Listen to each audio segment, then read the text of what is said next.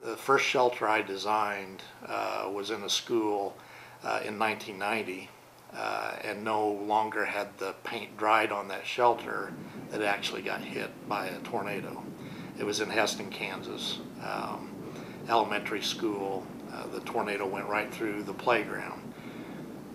Fortunate part about that was it was after school, but there was one teacher that was there after school, and she utilized that shelter, and she was safe. And I talked to the superintendent shortly thereafter, and I said, you know, that shelter's paid for now. I said, you're really fortunate because you spent the money, you used it, you know, it's paid for.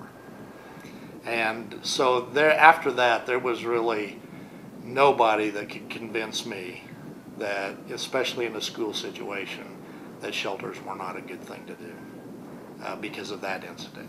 So people have tried to tell me that they're just not worth the money, and you can't convince me of that.